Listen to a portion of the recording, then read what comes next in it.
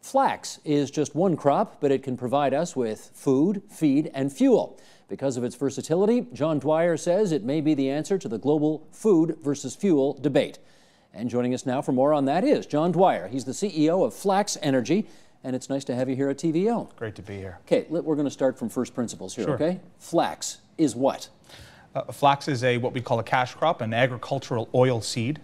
You can think about flax in the same family as canola or hemp seed or peanut oil, all of these items that have a high oil yield. And it's grown where?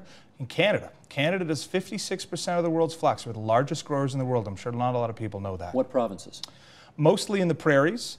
My company and the group of rabble-rousers I do business with are trying to get more and more farmers here in Ontario to grow flax. It's a fantastic crop, and we think it serves a far greater utility not only to the land but the people and the animals that eat it. Is it mostly a food or a fuel? It's both. It's both. That's the important component. We'll get to that then. What does your company do with it? We take Canadian-grown, non-growth modified flax seeds, grown here in Canada, and we organically crush them. Our plant is right here in downtown Toronto. We're the only biodiesel plant in the downtown core of a major city center anywhere in the world. And we crush the flaxseed, take out that oil, and we turn it into biodiesel, which goes in any diesel engine, in any truck, Volkswagen Jetta, car, train. Mr. DeLuce at Porter is doing a heck of a job with biofuels in his planes, which is to be commended. And we crush it. The organic composition of a flaxseed is 40% oil, 60% meal. The oil goes to biodiesel. The meal we turn into animal feed. We're the largest producers of flax animal feed. So if you see omega-3 eggs, milk, beef, or chicken, it's because the animal was fed flax. So when you're finished with the flax, how much is actual waste you can't do anything with? Zero. Whole thing. We call it cradle to grave. We use the entire process. Just curious, downtown Toronto land is fairly pricey. What are you doing with a factory in downtown Toronto? It's not pricey at all. Maybe not where you are. You're out. You're not really downtown. No, yes, sir, I am. Well, I'm at the bottom of Cherry Street. Exactly. That's not downtown. I can throw a stone at the CN Tower if I had Ricky Romero's arm. Not this last season. Not this last season. Not this last season you could. You've been in business how many years? 4 years. How many people you got working for you? In our Toronto plant, about 12. We're lean and mean. We like it that way. Okay. How much carbon footprint is left behind by doing what you do to the flax? Zero. Nothing. Well, it's got to be something. You got to be trucking it or doing something. Well, here's the way that we look at it. In terms of, we use existing infrastructure to either procure or move our flax. But here's the important concept about what we do. When you're moving seed, whether it be flaxseed or animal feed or the biodiesel itself, it's going to be moved around in a diesel engine. It's moved in trucks that run on our fuel. So you have a 98% reduction in greenhouse gas emissions. You have no what we call unburned hydrocarbons, which is soot, which is the big problem we've had, say, with GO Train, why we're trying to, by 2018, move to electric trains. So the idea is fundamentally here, if you have the combines on the field running on biodiesel, if you have the trucks that take the seed to the cleaner, and from the cleaner to our plant running on biodiesel, you're dramatically eliminating reducing the carbon footprint. You are essentially pollution-free is what you're telling us. We like to think of ourselves that way, but there's some pretty smart people out there that might say otherwise, but we're about as close as you're going to get. There are a lot of renewable energy sources that we're looking at right now in Ontario, obviously, from the sun to the wind to whatever else. What separates flax from all of them? We don't want government money. That's the biggest difference. Well, I mean, that's one of them.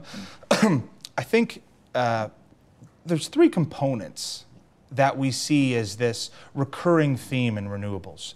One, it's subsidized by the government. Two, it costs more than non-renewable products. And number three, it changes the way in which consumers consume. We're asking people to change their habits. If we really want something to be sustainable, it has to mimic the item it's replacing. And our business is fundamentally predicated on the economics of oil. You take 1 liter of oil, you make gasoline and diesel. You also make plastics, rubber, synthetics, adhesives, epoxies, cosmetics. Is very versatile, isn't it? It's probably the best economic model in the history of the modern competition market. But not great for pollution. Exactly. So what do? Find a product that replaces the negative connotations of oil, but mimics the economic components of it. Meaning it can do all these different things, not just one thing. Exactly. One input, multiple outputs. And you think flax is that? We think flax is but one small input in what we are coining now the new industrial revolution. We're trying to encourage folks of all ranges, whether it be a young entrepreneur or somebody who's retiring from the bank or in any range, to look at not just gasoline and diesel in replacing oil, but the plastics and the rubbers and the synthetics. Do you think that flax can actually replace oil doing all those different things? It can't. No, it cannot. It's not. How much of a dent can it make? Well, I think that's a question that relies on the fact that oil is finite, but we still don't know how much of it is left. I mean, Canada burned 32.6 billion litres of diesel last year. We have a federal mandate Peter Kent implemented 2 years ago, which calls for 2%.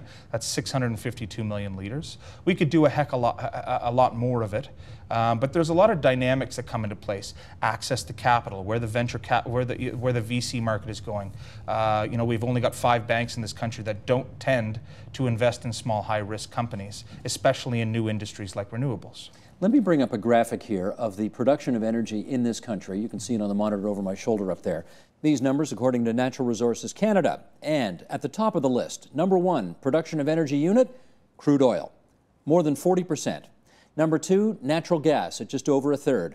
Number 3, it's still coal, just under 10%.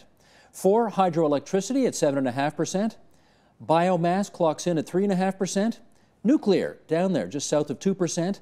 And the ones that get all the attention these days, wind, tidal, solar, the renewables, less than 1%. Any reason to expect that that last category is going to get any bigger in the immediate future? Not until government stops subsidizing it. I'm a huge believer that if you start to subsidize a company, Keynesian methods are very important. It helps an economy get out of a slump. You help certain portions of the economy. You know, the idea of economics, it's Greek for house management. So you got to manage the house in such a way that it finds its equilibrium again. Those are important concepts. But when you subsidize an industry, like Ontario has done with wind and solar, it's only providing a long-term hindrance to its ability to actually work in the modern competition market. You don't think they need to subsidize just to get it started off the ground, and then obviously you wean from the subsidy as you go? I didn't get a subsidy to get off the ground and wean and get started. I mean, I really think if you have, and not to put myself in this category too directly, smart business practitioners who can go out and slog through the period of time to actually raise that initial seed capital and get the right people to believe in you, then that's where it is. A lot of ethanol producers in Iowa got a lot of government subsidies too, and that's the United States of America. Yes, sir. The land of the free and the home of the brave. And it's a huge mistake. Huge mistake. Because? 1/3 of all the corn in the United States this year, and it's important to note, corn crops and all crops, by virtue of the drought in eastern United States, are going to be down nearly 35 to 40%. Now that's just an estimate. It could be worse, it could be better. But 1/3 of all the corn in the U.S. is going to go towards ethanol.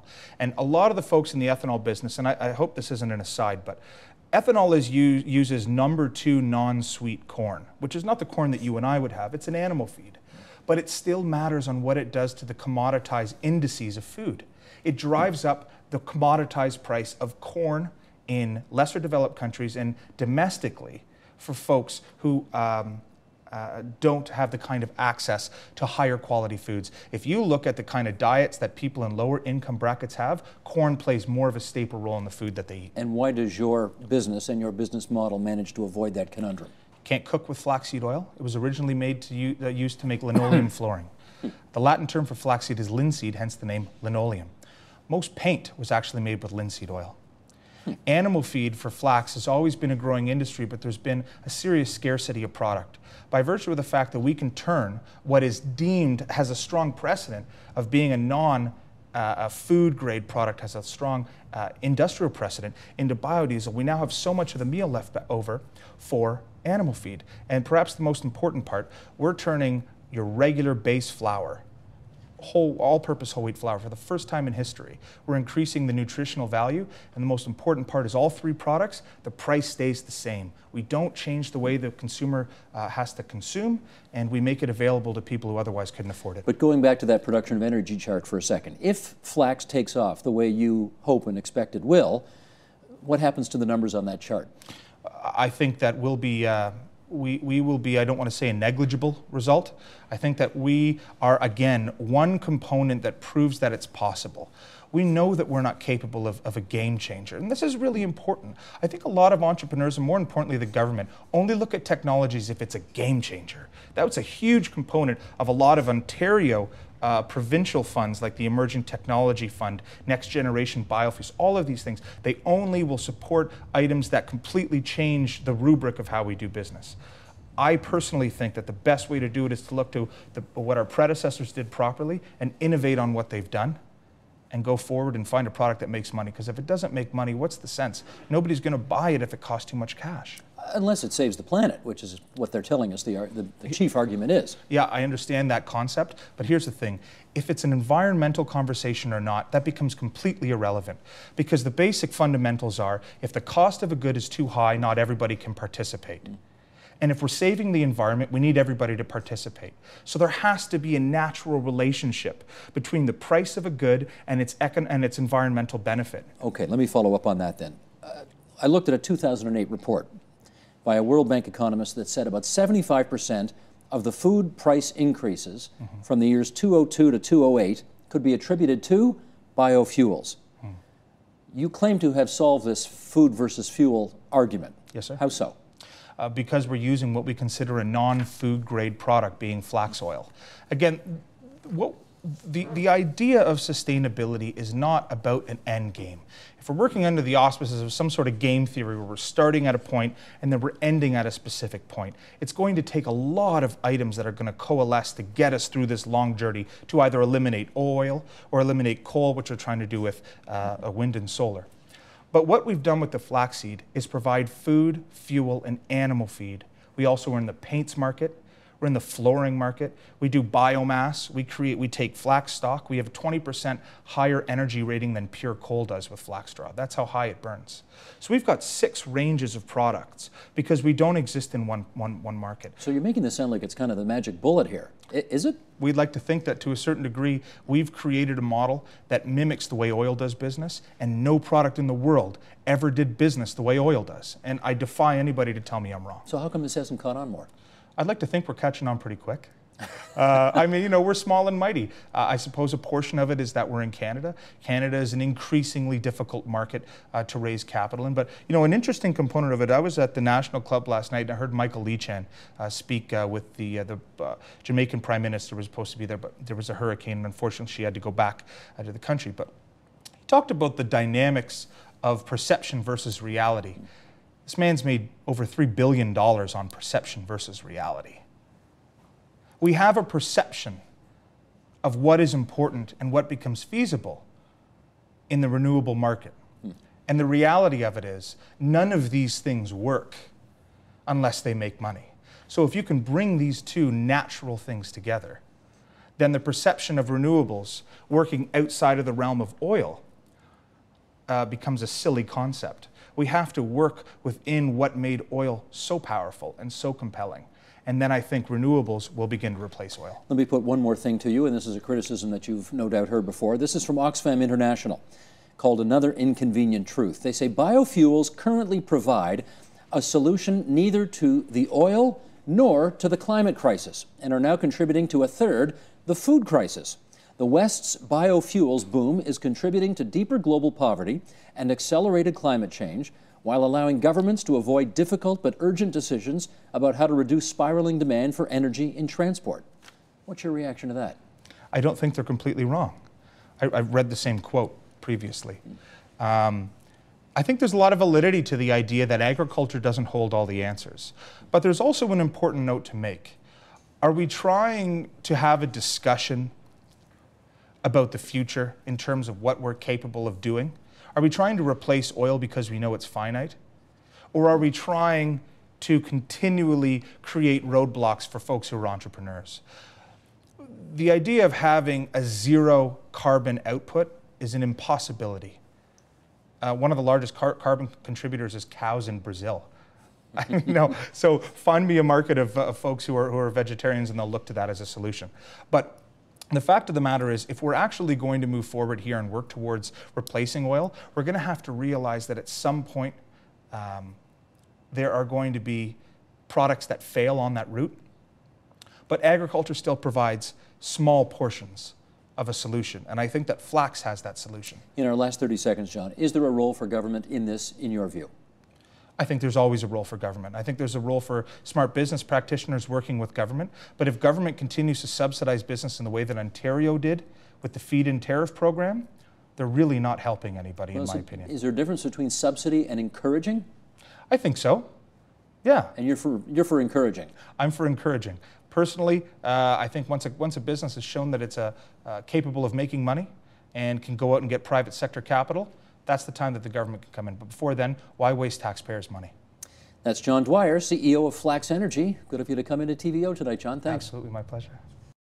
Support Ontario's public television. Donate at tvo.org.